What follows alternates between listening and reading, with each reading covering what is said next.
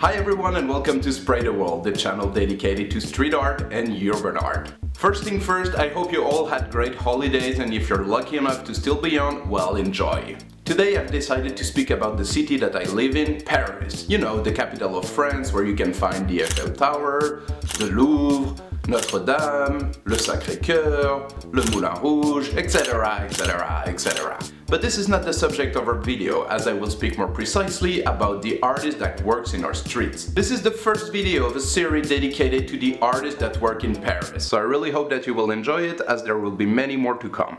So in this video we'll speak about the artists that stick art on the walls. If you live in Paris or you visited, you've necessarily seen the work of those artists, but you might have passed by without knowing who or what it was. So here is my first top spray about Paris, dedicated to the art of gluing things on the walls. Enjoy!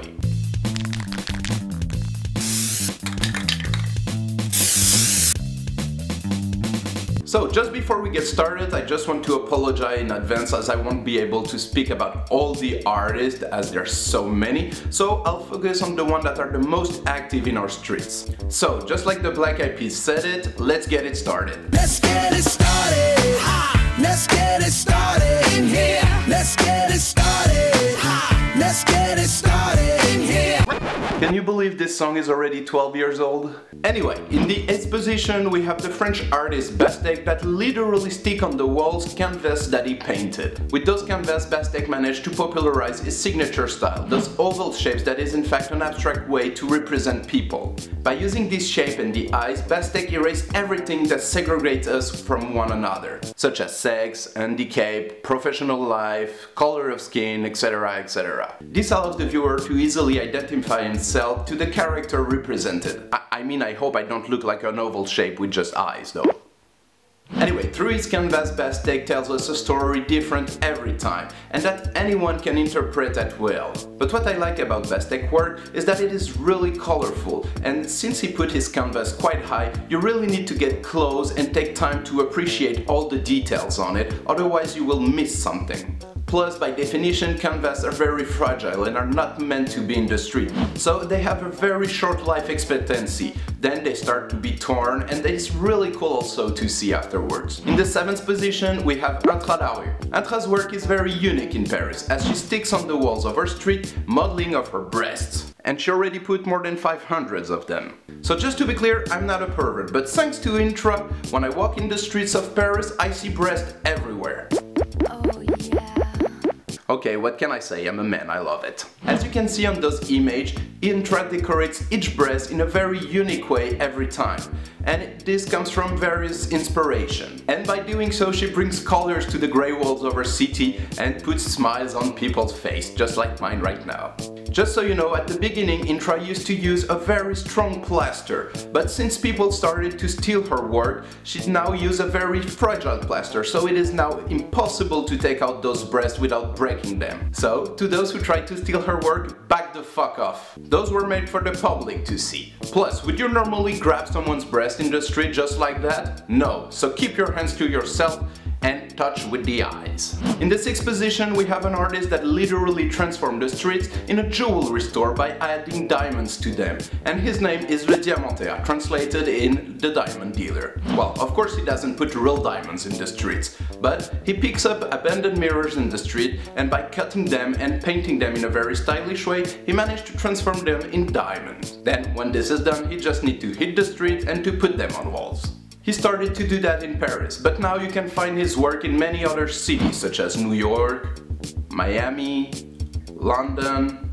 or even Montreal, for example. What I like about his work is that Le Diamanteur used one of the most famous symbols in the world to prove that street art works are indeed jewels in a city. Plus, I love the fact that he is using garbage to create a piece of art that is now an object that attracts the eyes and an object of desire, as there's so many people trying to take them off. And again, please don't do that. And when you think about it, diamonds are a girl's best friend, but if diamonds are made of garbage, then garbage are a girl's best friend.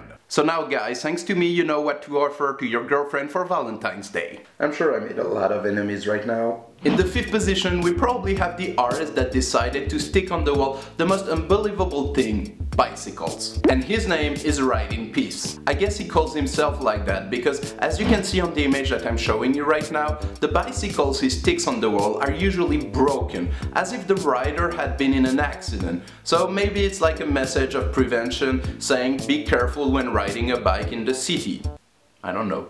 But this is just one interpretation. The other one that I have is that those bicycles were meant to be thrown in the garbage, and Ride in Peace, by hanging them on the wall and transforming them in a piece of art, gives them a final resting place. Hence the name, Ride in Peace. And a bit like Le Diamantaire, he is one of those artists that managed to transform garbage in art in a clever way. And that's why you'll find their work sometime one next to the other in the streets. Just to clarify one thing, Ride in Peace is not the only one that hangs bicycles on the wall. There is another artist called Monsieur BMX that works in Montpellier, another city in the south of France. His concept is a bit different, as he usually adds colors to the bicycle and uses all types of them, and usually in good shape. I wanted to speak also about him because I like his work, but he mostly works in Montpellier, even though you can find some pieces in Paris.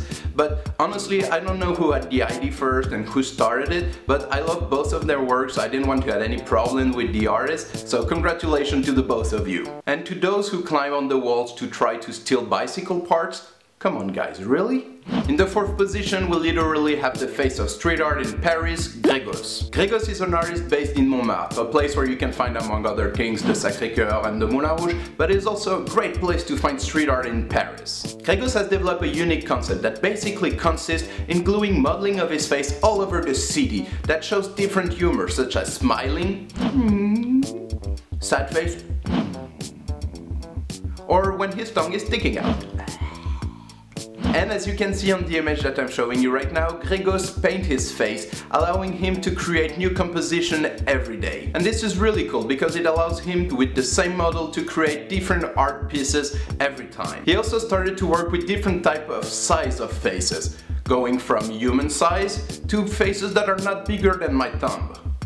And this allows him to create much bigger installation and create, for example, iconic portraits on canvas or also in the street using kind of a mosaic style. I love this one that is very cool, for example, that you can find in the Marais. What I like about his work is that everyone knows his face but don't really know who he is. Then he has a really good sense of placement, allowing the viewer to play with the faces every time he finds one. Speaking of which, GREGOS loves when people take selfies with his faces and send them to him. And he actually publishes one every day from the one he received. So don't hesitate, try it, it's fun. And finally, what is great about his work is that he used plaster, so his work in the street evolves with the time. And his face starts to get broken, the color starts to fade, and sometimes it gives an impressive result, like this one for example that I really love.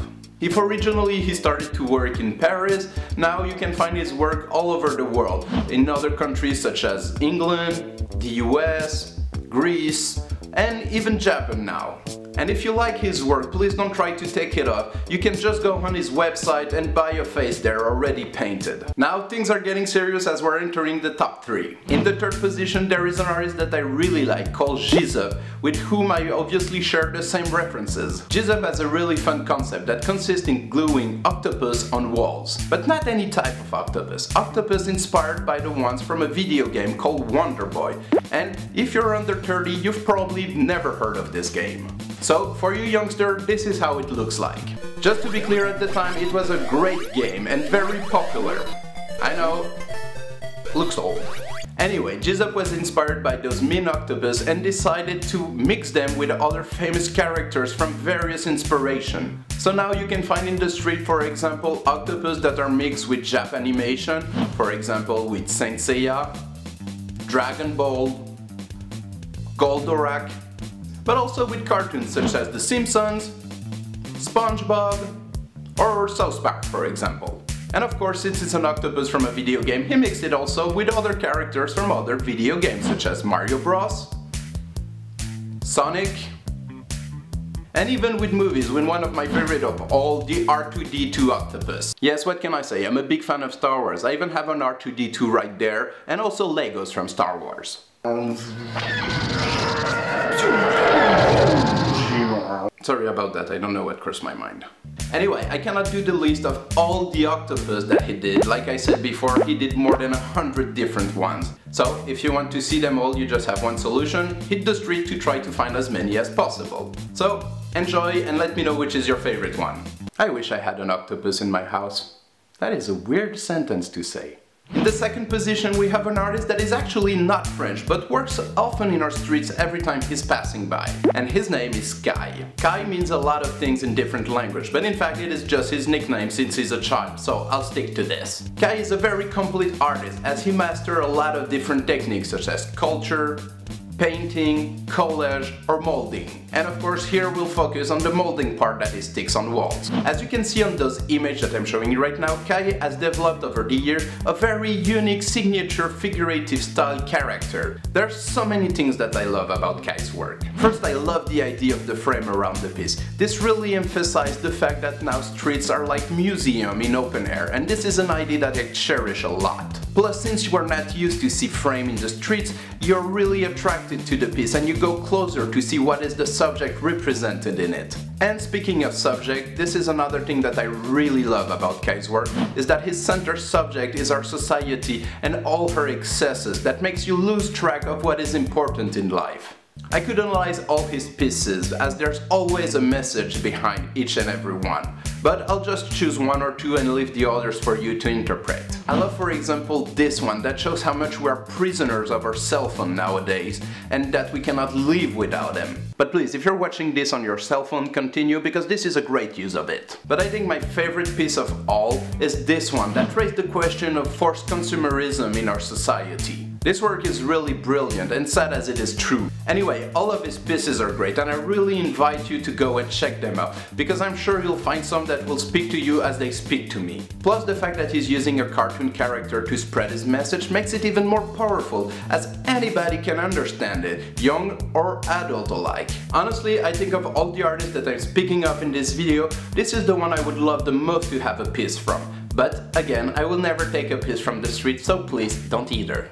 Before revealing who is my favorite artist of all the ones that sticks arts on wall, here are a few others that you will find a lot in Paris and that are worth mentioning also. There is, for example, Béa Pyll, P-Y-L-L, as in Puzzle Your Life. She basically put puzzle pieces all over the city that she painted as an image of life and all those little pieces that are part of someone's identity. It is fun, you can look for them. There is also Shatters that create mosaic image with broken glass. It is fun, and I like the fact that Shatters use only the natural color of the glass. This brings something to his creation. Then there is LARUE, which is an artist that is not based in Paris but in Normandy, but he works a lot here. It is during a trip to Mexico that LARUE discovered the Quetzalcoatl snake that is now at the center of his work. And as you can see on the image that I'm showing you, he transformed it in a very graphic way, and now we have it all over our city. Then there is Mr. P, and it is important to pronounce it this way, as there is another French artist called Mr. P that does something completely different, so we don't mix them like this. Mr. P sticks portrait of the General de Gaulle all over our cities, where he usually tags his hat in different way, making each piece unique. Finally, worth mentioning also KEES. I have no idea if I'm pronouncing this the right way, so to you KEES, I'm sorry. This artist is famous for his modeling of mice that is sometimes glued to the walls, but most of the time he just displays them in a very nice way on the ground for the viewers to just pick them up and bring them home. I wish I could speak more about all the work of those great artists, but it is time to reveal who is my number one. And you probably might have guessed who I'm about to speak of, since he's the most famous artist in this category of art, and also because I've hidden a clue in all the video that is very discreet. Of course, I'm gonna speak about INVADER. But just to be clear, I'm not gonna spend too much time on his work, as I'm gonna do a portrait in the future about him. But still, here is an overview of his work. INVADER is known worldwide for his mosaic work inspired by the classic video game Space Invader from 1978. INVADER started his production in 1996 and since then invaded 67 cities around the world and put more than 3,350 invaders on the walls at the moment of the video, of course. As you can see, most of his mosaic work are inspired by the invaders from the video game, and some are small and some are much bigger. Even though Space Invader was the video game that started everything, INVADER also pays tribute to other famous video games such as Mario Bros, Mega Man or Pac-Man. He also likes to work with famous characters from movies such as the Captain Spock, for example, from Star Trek, many characters from Star Wars such as Luke and Darth Vader in London, Princess Leia, Rue Princesse in Paris, or also C-3PO and Chewbacca still in Paris also. Those are really cool. And did I say that I'm a fan of Star Wars?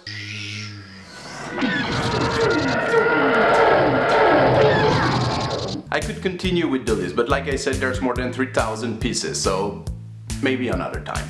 Few fun facts about his work. As far as I know, INVADER is the only street artist that sent twice his work into space. The first time was in 2012, where he used a weather balloon to take his work into space. The second time was in 2015, where he directly sent one of his pieces to the ISS space station, where it's now hanging on a hatch, as you can see on this image. How cool is that? I wonder how you call this. Space art maybe? He also completed this year his biggest piece to date on the Hospital La Salpêtrière à Paris with this huge doctor house, as you can see. Just so you know, this piece is 10 meters high and 5 meters wide. This is probably the INVADER the hardest to miss.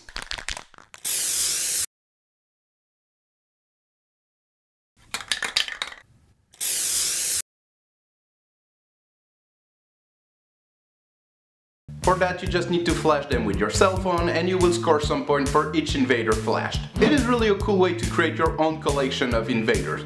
For example, me, I found only 134 so far. Far from the best player who is at 1,446 INVADERs. This guy is clearly a real fan. Plus, for me, the application is the best way to know if the INVADER is really made by him, or it has been made by someone else, or it is just the work of another artist that used mosaic also. For example, in Paris we have another artist that is called Megamat and that uses also mosaic, but his subjects are very different and it's very enjoyable also, as you can see on the image that I'm showing you. And by using the app you will know that this is not an INVADER but the work of someone else, and after you just need to look to try to find who did it. The only problem with INVADER's work is that it became so popular that now people are trying to steal his pieces or just destroy it so they can create copy and sell it on the black market. Please don't do that, and please do not buy it, because you will never be able to know if it's a real INVADER or if it's just a €5 copy. Plus, if you ask INVADER, he will never give you a certificate of authenticity, as his work is made for the public, not for private collectors. This gives me the opportunity to thank the reactivation team, a group of fans of INVADERs that repairs or replace the work of the artist once he had been taken off, so that the public can enjoy it again. So to you guys and girls, a big thank you. Well, that's it for today. I hope you enjoyed this video. If so, don't forget to leave a thumbs up below and to share it, of course. I sincerely hope that now you will pay more attention to all those little great details that we have in our city. And please don't hesitate to share your pictures with me of those artists, and also let me know if I forget to speak about someone. Because yes, I don't know all the artists and new ones are coming up every day. As usual, if you want to know more about all those artists that I spoke of, you find the links to their website in the description below. And soon I promise I'll do other videos like this one, where I'll study the work of the Parisian artists who do, for example, collage, or the one who do stencil. Like this you'll be able to enjoy even more our city and the streets that are really great to walk in. And finally, remember that you can also follow me on Facebook, Twitter and Instagram. So, until next time, don't forget to spray the world. See ya!